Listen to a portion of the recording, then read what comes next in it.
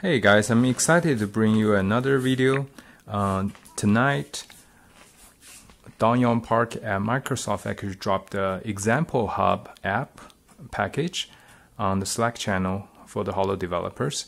And so this is actually a very nicely built app with actually a home menu for you to look at different examples of the new MRTK 2.0. I have shown in previous videos of several of these examples already, such as the hand interaction example, the bounding box example, or the buttons example. And just yesterday I also walked through some of the standard shader gallery, but I definitely wouldn't mind looking at them again. So very nice transition into this scene, and this time I can definitely see all the shaders a bit easier because they're much smaller in size for the objects. And so yesterday I showed off this stencil task portal. There is the cutout transition and the vertex extrusion there. But one other one I really like is this one called the rounded corner non-uniform scale, because I always had trouble trying to make a nice looking button with rounded corners, and I think this will definitely help. There's another one there, if you guys can see, called refractive glass. I think that's quite cool for glass material. Triplanar. Okay, triplanar might be one of the ones that I worked with the most, because when I was working on the HoloLens room scanner project, triplanar was my go-to shader. Of course, I had to modify it to capture all the images, but that was the base. Okay, so again, make sure you check this out, the material gallery. Let me go back here and see what else I can check out. So these two, I believe I haven't seen before. One is called the tooltip example. So why don't I go in there?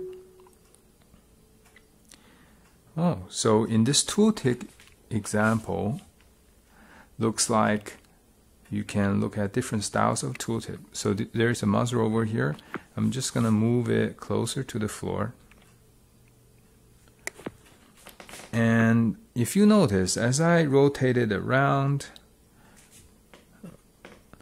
the tooltip stays